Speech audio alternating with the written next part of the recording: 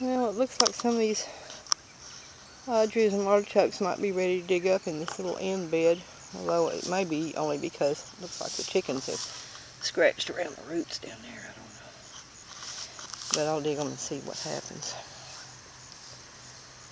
And when I replant them, I'll still replant them out here in this location, but I'll make that bed a little bigger out there.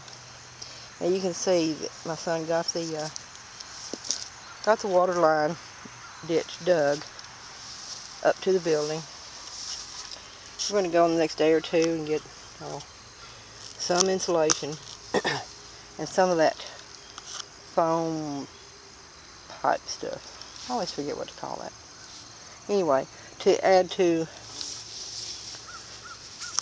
under the house and along the edge of the house there.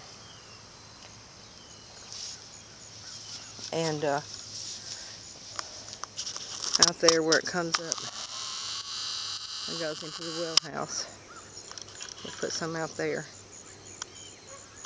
Now, I'm really on the prowl now for any styrofoam I can get my hands on. Any styrofoam.